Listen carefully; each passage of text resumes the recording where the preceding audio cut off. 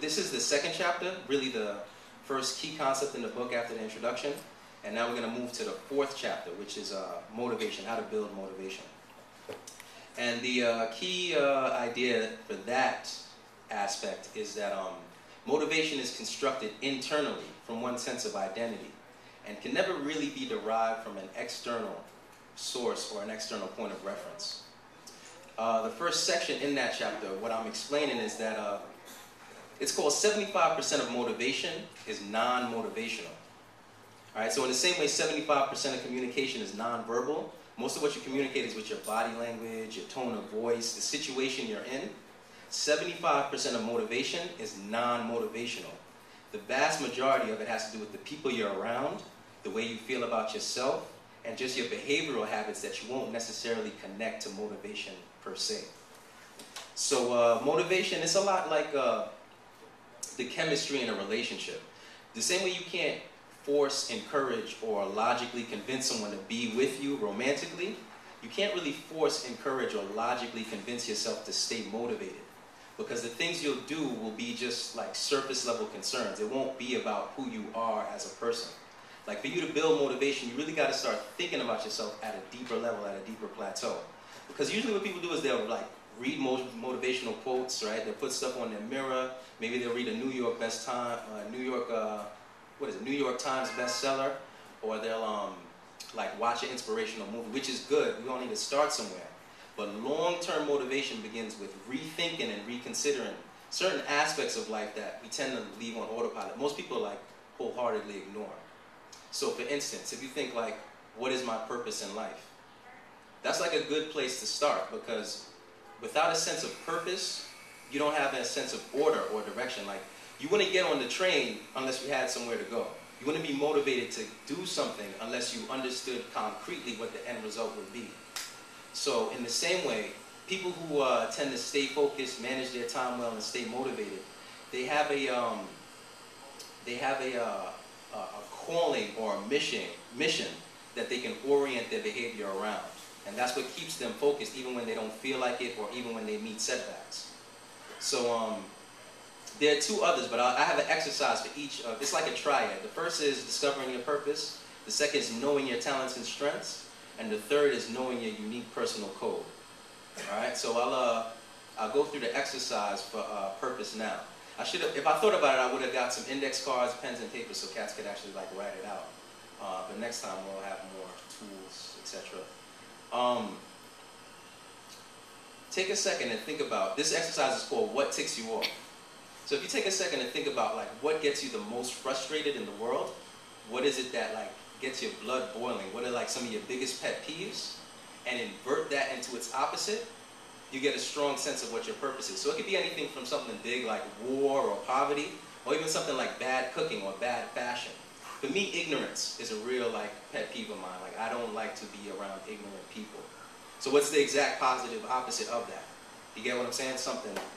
You get what I mean? So if you have trouble thinking about what your purpose or your mission is, just think about what gets you the most tight, and then like 180 degree that, and you'll have like at least a framework. Think at least 3 or 5 of them, and then you could make a sentence like, my purpose in life is to help people experience more blank, blank, and blank.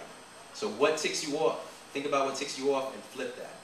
Second, knowing your talents and strengths.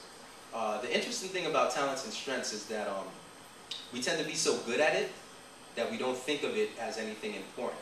Like if you're nice at something, it comes so naturally to you that you just assume everybody can do it.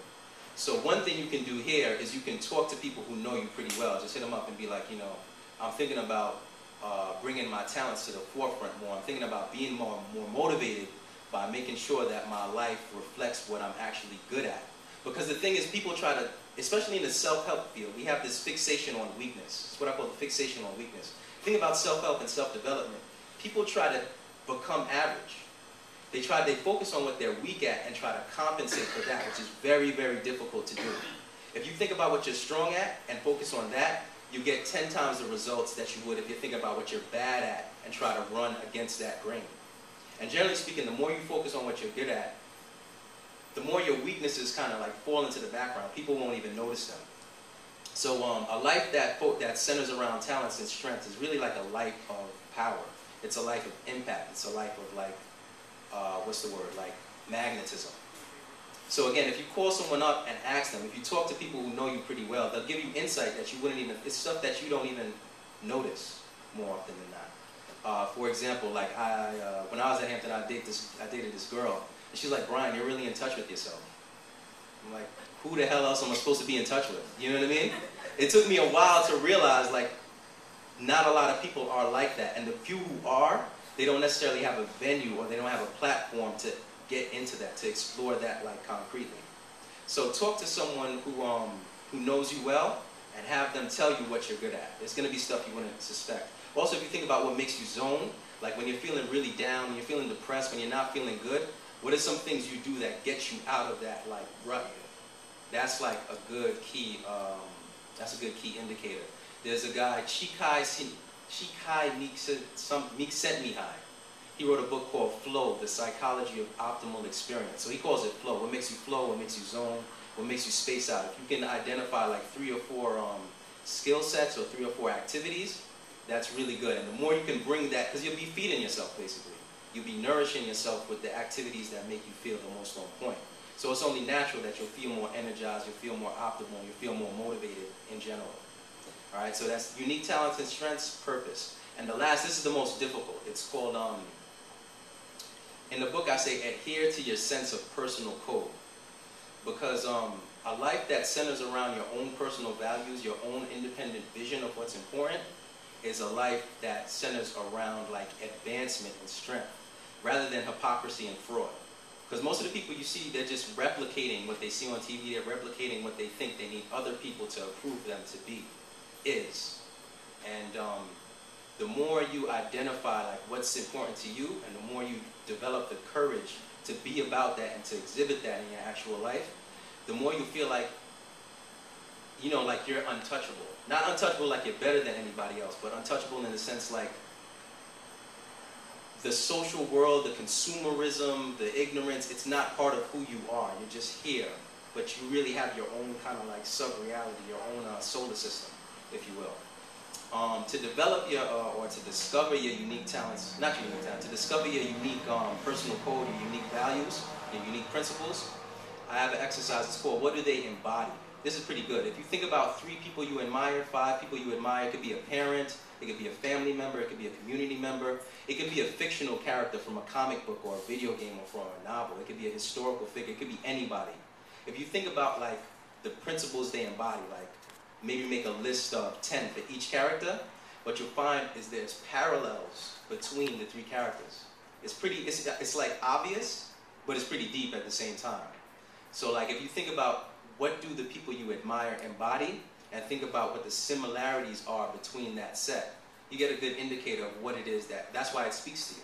You know, it's something you might not necessarily consider, but that's essentially why it speaks to you. So think of what do they embody, and then try to find ways to develop and cultivate goals that represent that or that indicate that. And then you'll feed yourself at another level.